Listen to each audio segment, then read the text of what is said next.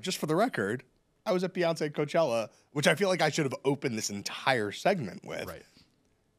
Bar none, like, there's no concert experience of any performer, maybe ever. But in terms of, like, depth of quality performance, depth of ideology, consistent shock, like, innovation, like, minute 50 is different than minute 30. The disconnect almost between, like, something that good happening at such a banal thing as Coachella. Like, it's the last time I've been to Coachella. You'll never go. Why would I go back? No.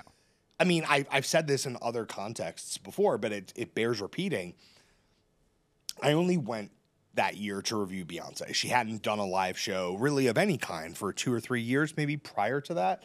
And we had sort of stopped covering festivals, like, institutionally, because every festival review is the same. Some famous people played, some less famous people played. Some things were good, some things were bad. But this seemed like worth covering. When I got back to my hotel, getting back to my hotel at like 2 a.m, like through the mud, terrible experience. But when I got back to my hotel room, I like looked at my phone for my notes, and like I had as many notes as I did from the movie last night, which is to say like 20 lines, because I was so gobsmacked. And Coachella is a terrible place to see a show, particularly down in the front, which is like press/VIP/whatever. It's people wanting to be seen. It's people like filming themselves. It's a bad environment. Even now, I struggle to find words. I'm blown away that I was able to file any copy that night. Yeah. It was that overwhelming.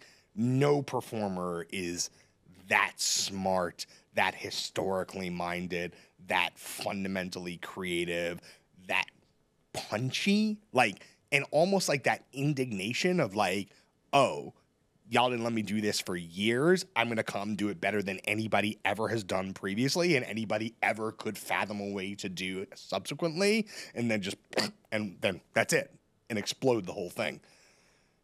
Anyway. So you're saying Renaissance Tour had a lot to live up to. I'm just saying, like, the person who did that, it's not that you can't repeat that, but the specific cultural and historical moment, that's hard to repeat. Well, here's my take, which is that the best Beyonce concert film, unfortunately, is not Renaissance, and it is not even Homecoming. It is the bootleg of rip of the Coachella live stream. Sure. Just straight up. Right. Like, not the edited version. Without an edited version. Yeah, the Homecoming is the one where it has the behind-the-scenes stuff. It has the poetry on top. You know, it has Beyonce narration. To me, it's just the show front to back. Like, I've watched it half a dozen times all the way through. Like, it is the live performance of my lifetime. And I agree. Look, Renaissance, she's doing something very specific. And she's explaining over and over again in this movie.